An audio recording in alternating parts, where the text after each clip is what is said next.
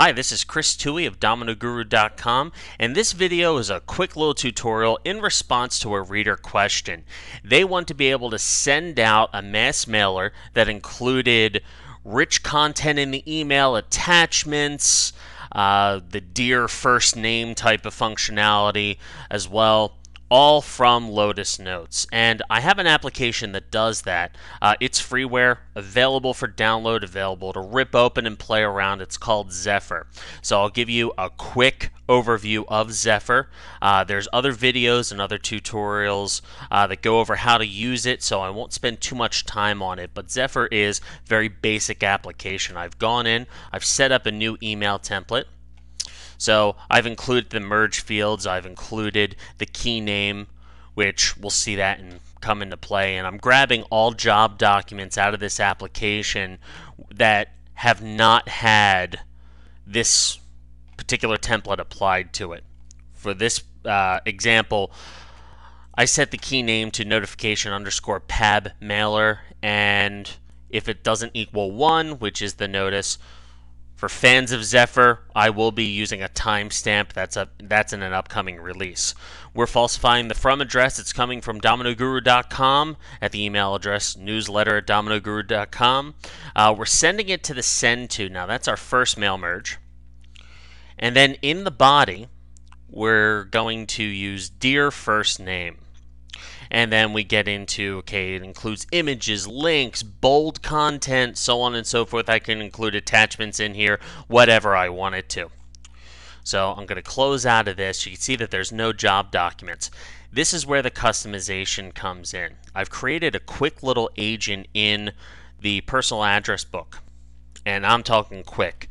It's Lotus script based. It just grabs unprocessed documents. So whatever you select in the UI, it's going to iterate through them, grab the Zephyr database, create a new job document, copy all the notes items, with the exception of the form. It's actually going to set the form to job document, set the form original back to person, which is the original form, and then step through. I have a little iterator here, but the thing moves so fast you tend not to be able to see it. So I'll go into the personal address book, and I will give you a quick heads up. You'll want to pay attention at this point. I'll select a contact, select actions, Zephyr push, and that's it. So it goes into Zephyr, creates a job document. We have our first name, and we have our internet address here. All great stuff. Now, I'm going to cheat, and I have an agent that should be running on schedule, but I can call it from the actions menu. And I'm going to process that. That updates this. Now, because I'm running Zephyr on local, it actually sits in the local mail.box. I'm going to cut it out of the mail.box because it is a fake address. And I'm going to put it in my email so you can see how this works. So I'm just pasting it in. Once it refreshes here, we'll be able to open this up. So you can see this email message. We've got Dear Perry. It's going to pdossie@trianglecore.net, and it's got all of our images, its links, its bold text, it's pretty formatted, looks really sweet, and gets the job done. So you've seen Zephyr perform in, quite frankly, right out of the personal address book via a simple customization.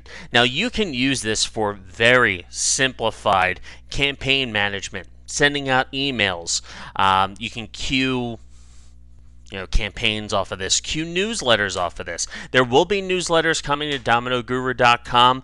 This isn't the delivery mechanism that we're going to use, but for those that want to use generate newsletters, interdepartment newsletters, you have mail campaigns they have to kick out, this isn't a bad way to go. Of course, Zephyr is available for download. Check the post notes. I'm going to actually write the code that came with this. I'm going to post that along with this video. You'll see an article back at DominoGuru.com. This again is Chris Toohey of DominoGuru.com saying thanks and take care.